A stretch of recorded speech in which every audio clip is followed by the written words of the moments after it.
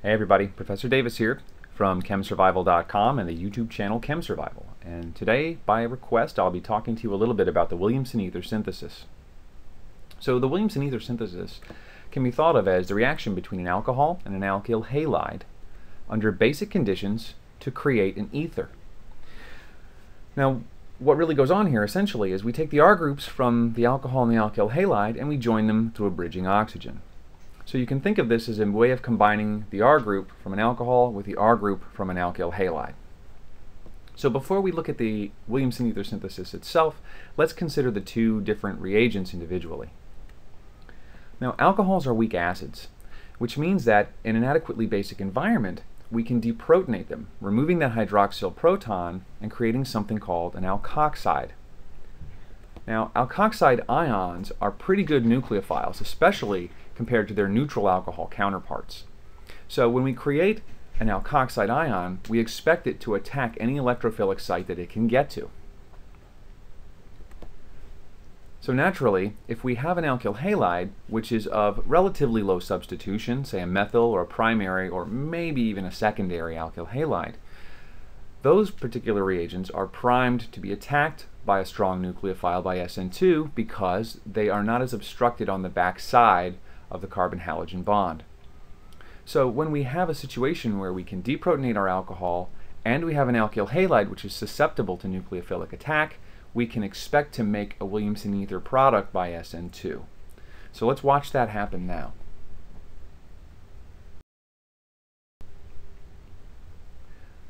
Of course, the first step in a Williamson ether synthesis is to generate your nucleophile from your neutral alcohol. We don't tend to store alkoxide reagents on the shelf because they don't last very long. They're pretty reactive and they tend to degrade over time. So let's say that we want to start with something like t-butanol to make a t-butoxide nucleophile. Well, we need something that's pretty basic because remember that alcohol is a pretty weak acid, a pK of about 16. So I'm going to use a very common reagent that's used for this purpose, and that is sodium hydride. Now, when sodium hydride reacts, it's as though hydride ion is the base, and that's a really, really basic species. So the reaction between the two generates hydrogen, which itself has a pKa of about 35, so it's very happy to form out of a hydride ion. And what's even better is that hydrogen will effervesce from the system because it's a gas. This makes the reaction completely irreversible because as the hydrogen evolves and effervesces, it becomes unavailable to react. So now I've created sodium t-butoxide. This is going to be my nucleophile for my Williamson ether synthesis.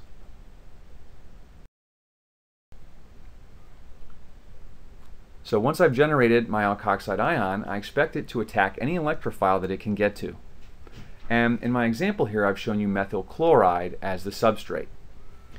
Being a methyl alkyl halide, methyl chloride is extremely well suited to an SN2 reaction. There's really nothing obstructing our alkoxide from attacking. So it will. And we'll go through an SN2 reaction, which will generate our t-butyl methyl ether and a halide ion as a byproduct. So this is an effective way of making t-butyl methyl ether.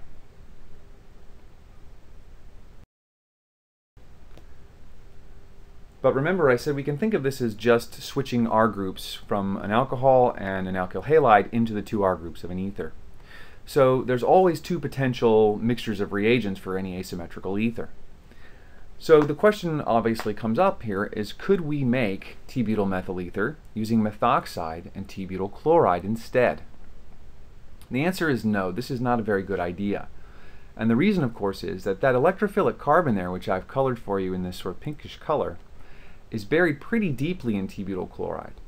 Right? If I do a space-filling model, you'll see that there's really not a lot of room in there for a nucleophile to reach. That's a very tiny little target for that nucleophile to try to get to.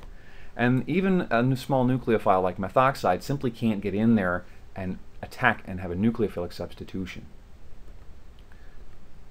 So what's going to happen instead?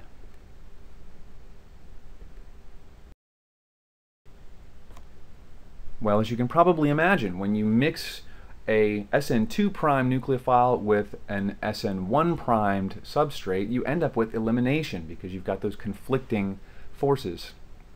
So since our methoxide ion can't really access the backside of t-butyl chloride for a substitution, it's not going to wait around for a carbocation to form. Instead, it's going to act as a base.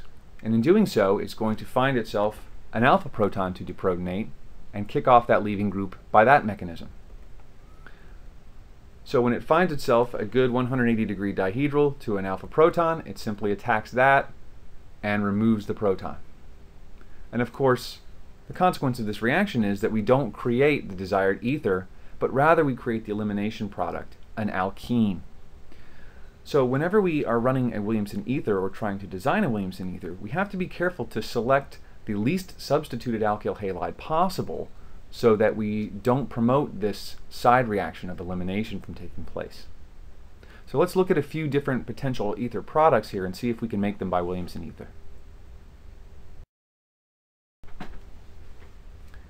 Let's start at the top with di-t-butyl ether. In this case, there is really only one set of reagents that I can use. Because they're both t-butyl groups, I'm going to make one of them the alcohol and one the alkyl halide.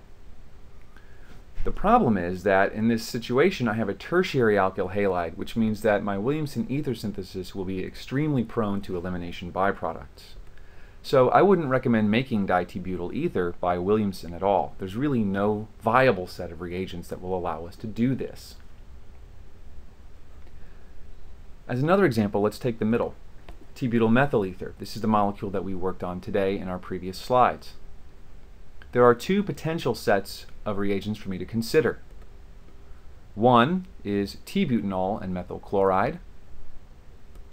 We expect that this methyl substrate will react very well by an SN2 and therefore give us the desired product. The other potential set, of course, would be to switch the R groups around and try to use methanol and t-butyl chloride. However, if I do this, I'm again trying to use a tertiary substrate. So even though it may appear that this set of reagents is equally good at forming this product by Williamson ether, it's in fact not. It will create much more of the elimination product. Finally, let's look at the example at the bottom. This is a great example because it's very easy. Here I have ethyl methyl ether, and in this case it doesn't matter which I use, because I can either have ethanol with a methyl chloride, meaning I have a methyl substrate, or I can reverse the order and run the reaction with methanol and ethyl chloride. And in this case, I'll have a primary substrate, which is also well suited for an SN2 reaction.